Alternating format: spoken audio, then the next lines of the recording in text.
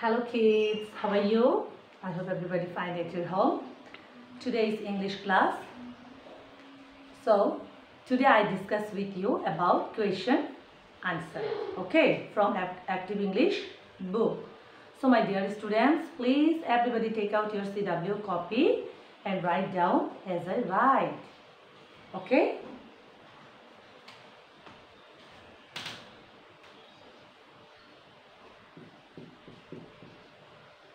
Active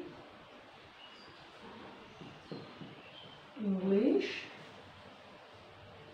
book. Active English book. Question answer.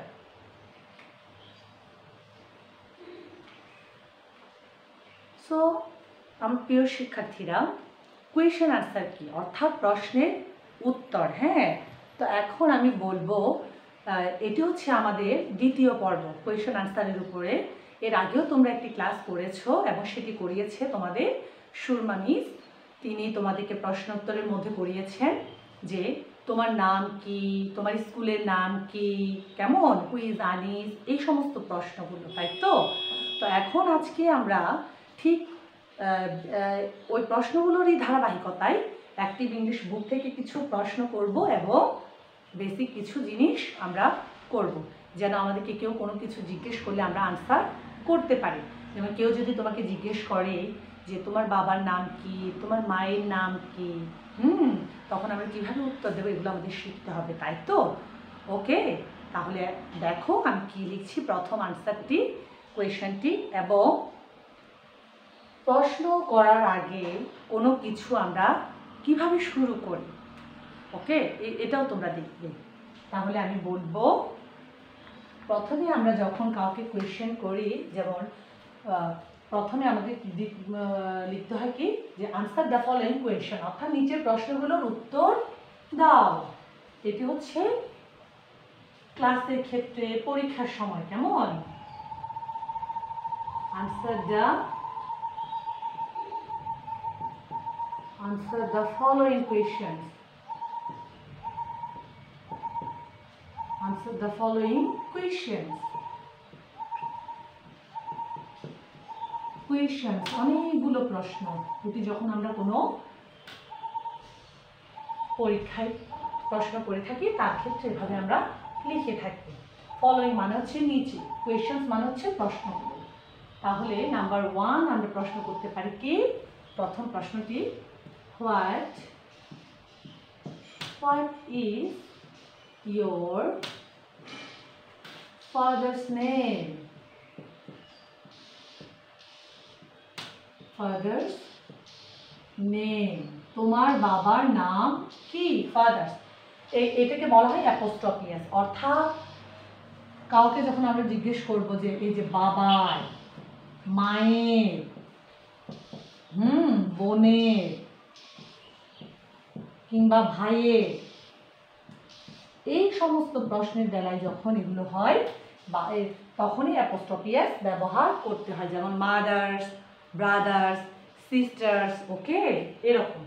What is your father's name, এইভাবে যখন কেউ জিজ্ঞেস করে তোমাদের আনসারটি হবে, my father name is Mohammad Zakir, suppose হতে পারে এই ধরনের, মাই ফাদার নেম ইজ জয়তু চাকমা, হ্যাঁ, my father name is Ripon রয়, যেমন রাধিকা আনভি, আছে তোমাদের ক্লাসে একজন স্টুডেন্ট, তার বাবার নাম হচ্ছে রিপন রয়, এরকম আরও অনেকেই আছে, আমি তো আমার সবার তো নাম মনে নেই, তো আমি এটা উদাহরণ হিসেবে বললাম। তাহলে আমরা এখানে লিখব আনসার, ANS, সংক্ষেপে আনসারকে এভাবে লিখি আমরা ANS, my father name is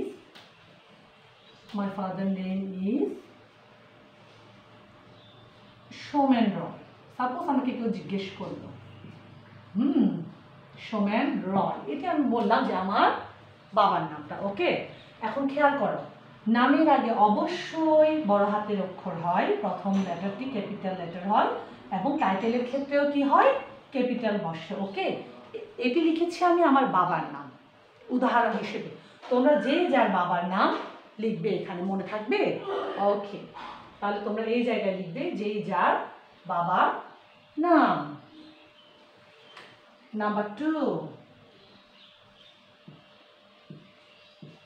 what is your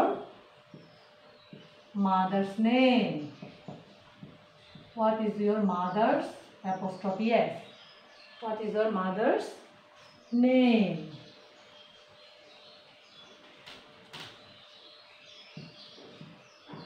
Name, তোমার মায়ের নাম কি? এখানেও ঠিক একই উত্তর দিতে হবে, অর্থাৎ what মানে হচ্ছে এখানে কি, your হচ্ছে তোমার, মাদার্স মানে হচ্ছে মায়ের, নেম মানে নাম। আনসার হবে my mother name is, আমি একটু উদাহরণ হিসেবে বলি যে মাই মাদার নেম ইজ হতে পারে রিনা চাকমা, হতে পারে কি হতে পারে তোমাদের জাহানারা বেগম, আর কি হতে পারে, অনেক কিছু হতে পারে, যেমন শৈলী চক্রবর্তী, কেমন রুনা ধর, অনেক কিছু হতে পারে। তাহলে তোমরা এখানে লিখবে তোমাদের মায়ের নাম। তাহলে আমি কি এখানে আমরা মায়ের নামের উদাহরণ দিয়ে তোমাদেরকে করাচ্ছি বিষয়টি। My mother name is Minati Roy, MINATI, মিনতি রয়। ওকে, এটি আমি আমার মায়ের নামটি দিলাম, তোমরা তোমাদের মায়ের নাম দেবে, কেমন? ওকে, এরপরে হচ্ছে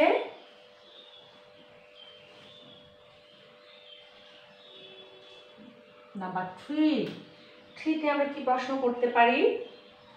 আচ্ছা, এখানে একটি বিষয় আমি বলি, এগুলো গেল তোমাদের বেসিক কিছু জিনিস, যেহেতু তোমরা এর আগে পড়েছো, তোমাদের স্কুলের নাম কি, কোন ক্লাসে পড়ো।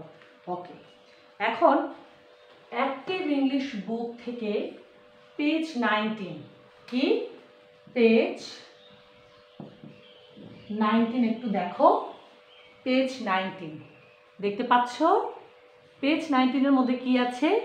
মিস স্যাম, হ্যাঁ, এই যে একজন মহিলাকে দেখা যাচ্ছে, মিস স্যাম, এবং বলা হচ্ছে she is the woman, she is the teacher, সে কি, সে একজন টিচার। এখন আমি যদি প্রশ্ন করি যে who is miss Sam, miss Sam কে, তাহলে দেখো হু দিয়ে, হু অর্থ হচ্ছে কে, who is miss Shyam, miss শ্যাম কে, হু অর্থ হচ্ছে কে, হু এর বাংলা কি, কে। ওকে, তাহলে তোমাদের আনসার হবে, আনসার কি হবে? মিস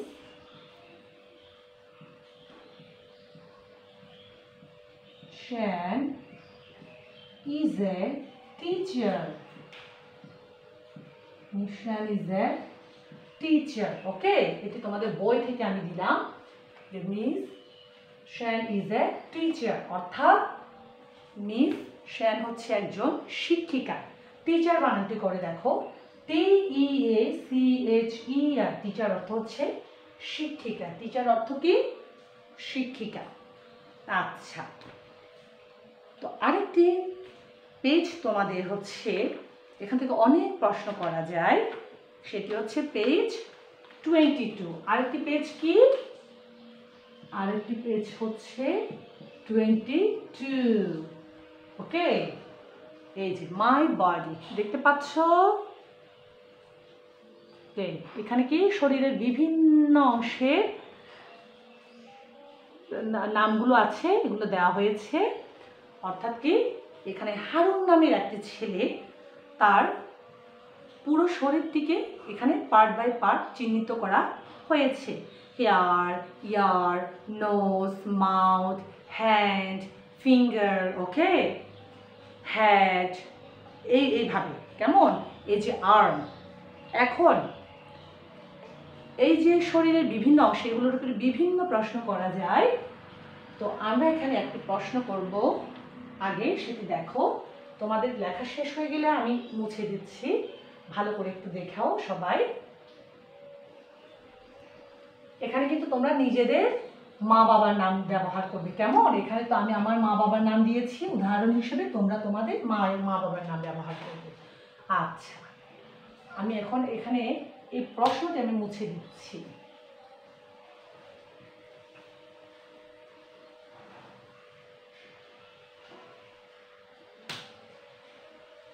এটা আমি মুছে দিলাম। 4 নম্বর প্রশ্ন হিসেবে আমরা লিখতে পারি,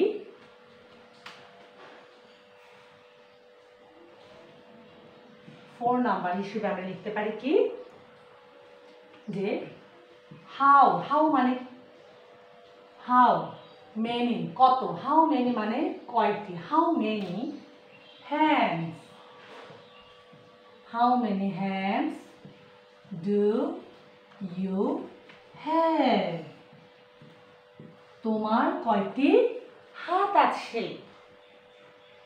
how many hands do you have মানে হচ্ছে তোমার কয়টি হাত আছে।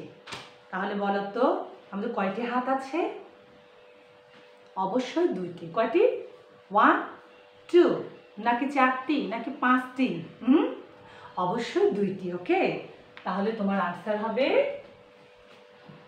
তুমি আনসারটি এভাবে দেবে, আই হ্যাভ, আয়ের সাথে কিন্তু হ্যাভ বসে, কেমন? হ্যাভ থেকে বলা হয় অক্সিলারি ভার্ব। তোমরা আস্তে আস্তে যখন বড় হবে তখন এগুলো তোমরা আস্তে করে শিখতে পারবে, তারপরে জেনে নাও আয়ের সাথে হ্যাভ বসে। I have 2 hands। এই যেহেতু 2টি, তাহলে হ্যান্ডের সাথে অ্যাস বসেছে প্লুরাল হিসেবে, কেমন? যদি একটি হাত হতো তাহলে 1 hand 1 eye। ওকে, 2 যেহেতু বলেছে তাহলে ভার্বের সাথে অ্যাস বসেছে ক্রিয়ার সাথে। I have 2 hands। একইভাবে আমরা আরেকটি প্রশ্ন এই ধরনের করতে পারি, সেটি হচ্ছে how many years do you have, তোমার কয়টি কান আছে? দেখো তো মিসের কান কয়টি? 1টি 2টি 3টি নাকি 5টি? কয়টি? 2টি। এই 1 এই 2, তাহলে কি হবে? আনসার হবে, আমি একটু মুছে দিচ্ছি,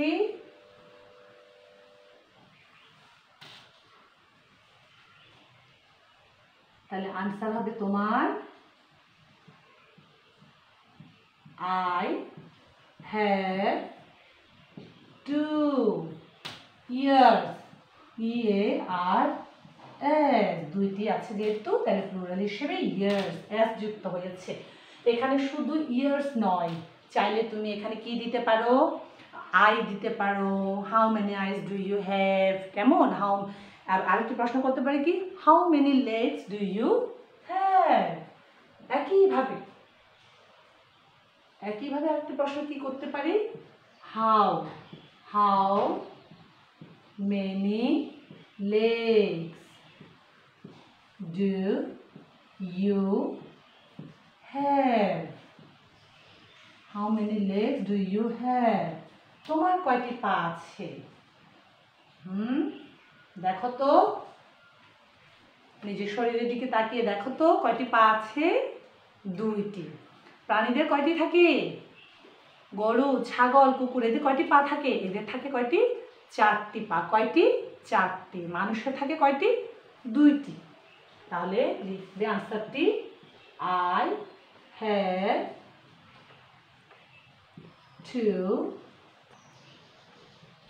2 legs।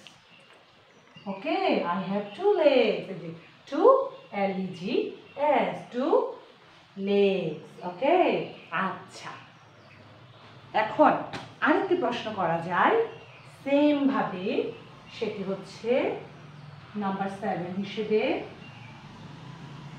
How many fingers? Fingers do you have? তোমার কয়টি আঙ্গুল আছে? কেমন? দেখো তো, গুনে দেখো তো কয়টি আঙ্গুল আছে?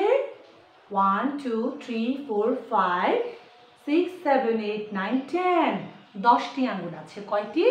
10টি। আনসার হবে I have 10 fingers. ফিঙ্গার্স অনেকগুলো, যেহেতু 10টি তাহলে কি হবে? ফিঙ্গার্স। ওকে, তো শুধু এই প্রশ্নগুলো নয়, তোমরা একটু ভালো করে দেখে নাও। তাহলে হাউ মেনি দিয়ে অনেকগুলো প্রশ্ন করা যায়। যেমন how many টোজ do you have? টোজ মানে কি? পায়ের আঙ্গুল। কেমন? সো ওখানেও সেম ভাবে তোমরা কি দেবে? I have 10 টোজ। Okay, so my dear students, please practice it at your home. ওকে, যত বেশি চর্চা করবে তত বেশি তোমরা কি জানতে পারবে, শিখতে পারবে এবং প্রশ্নের উত্তরগুলো তোমরা দিতে পারবে। ওকে, এভাবে তোমরা নিজেরা প্রশ্ন আস্তে আস্তে কি করতে পারবে? নিজেরাও নিজেকে প্রশ্ন করে অনেকগুলো প্রশ্ন তৈরি করতে পারবে। বিভিন্ন ধরনের প্রশ্ন তৈরি করা যায় এগুলো ছাড়াও। ওকে, তো তোমাদের বই এবং কিছু বেসিক জিনিস হিসেবে আমি এগুলোই দিলাম। আজকে তোমাদের পড়া হিসেবে থাকবে